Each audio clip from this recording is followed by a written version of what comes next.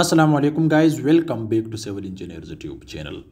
Today in this short video lecture, I will guide you for steel reinforcement details in the construction of this RCC slab.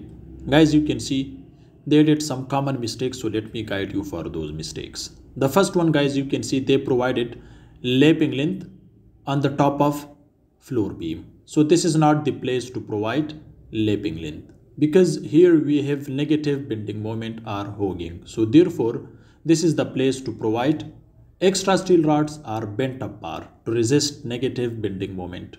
Unfortunately, they don't know what is steel structural drawing, what is structural load, so therefore they did lapping on the top of this floor beam or to the distance of L/4, guys, you can see clearly.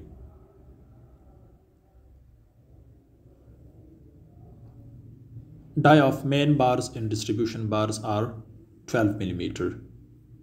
This is singly mesh. Next, guys, you can see the spacing of stirrups, which is not proper according to steel structural drawing. Guys, you can see they also provided lapping. So this is not the place to provide lapping length.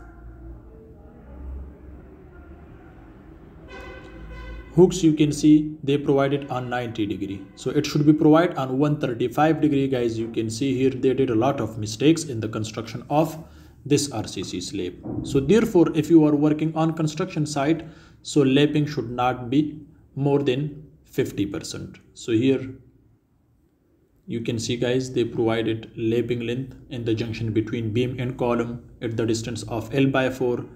Anywhere you will see just lapping length. So this is not the proper design of steel structure. As you can see, guys, here they provided extra steel rods in the junction between beam and column, so that is okay. As you can see, the spacing is also not okay according to steel structural drawing. Hooks, you can see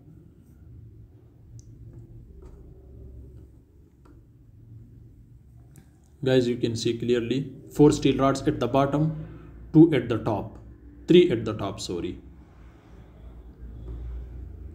Hope this short video can help you.